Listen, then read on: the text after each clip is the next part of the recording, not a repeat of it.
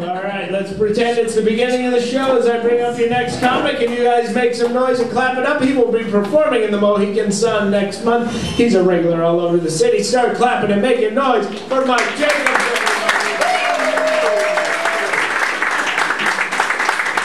What's up, everybody? Woo! Yeah. So I bumped into a kid I went to kindergarten with the other day, and I gotta tell you, it was awkward. I mean, what do you say to someone you haven't seen in 50 years? Hey, you still like purple? How's that drinking milk through a straw jammed up your nose working out? Can I relate to a job?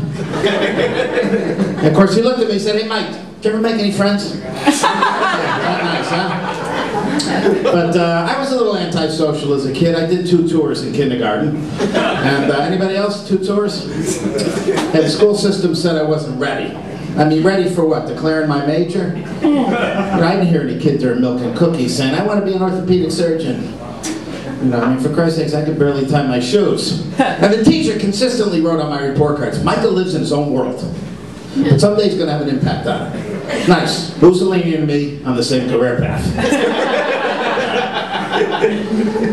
Of course, my parents thought I was irresponsible. They gave me no pets. They said, "There's no benefit to Mike Jacobs being around live animals." Nice, huh? They were wrong. I'm the guy that discovered it's easier to take a turtle out of the shell and put it back in. I didn't have to put it back in. Come on, give me a break. I used to go over to my grandmother's occasionally and play with her parakeet. Anybody here have parakeets? Nobody has parakeets. She used to say to me, "Don't get too close to it. It's a wild animal."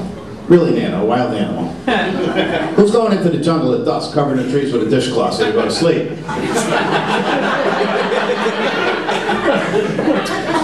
Little parakeet got sick one time. She wanted to bring it to the doctors.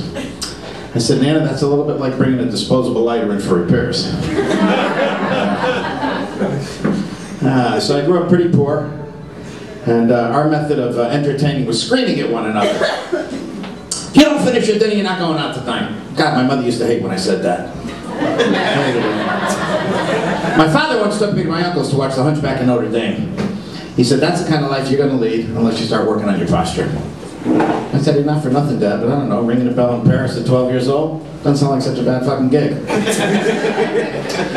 My dad just turned 94 years old, and thank you. He did, I didn't. And I gotta tell you, he's the biggest, hairiest, half Polak, half Russian guy you ever saw in your life. And when I was a kid, he hung around with his 6 brothers, equally as big, equally as hairy. I was 13 before I realized 3 of them were his sisters.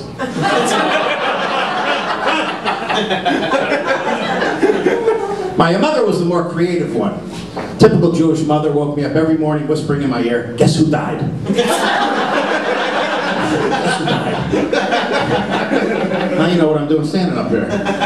"Who died, Ma?" She'd say, "You know Dad." "Dad? Dad died?" "No, not Dad. His boss's uncle's next door neighbor's sister." I say, "You think we're going to have school?" Oh, boy. I got to tell you, somehow they scraped up enough money one summer to send me to camp. I went to Camp Shalom. Now, for those of you that don't know Hebrew, and I know Derek's family knows Hebrew, Shalom means a lot of things. It mostly means hello. I went to fucking Camp Hello.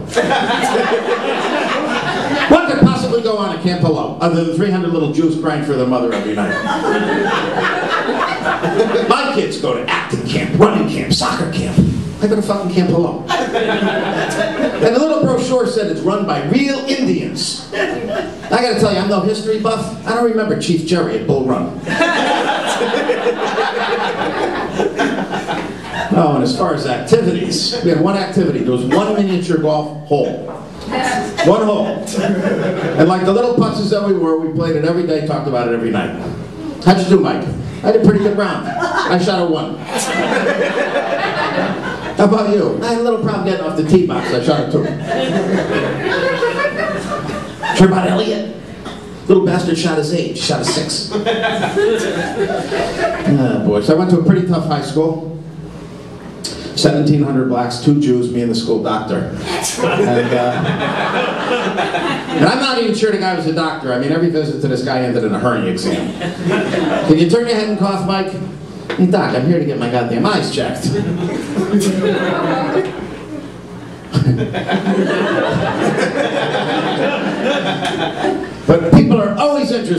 like being a short little dumpy white Jew going to an all-black high school? You know what it was like? It was like being a three-legged gazelle at Lion Country Safari. That's what it was like.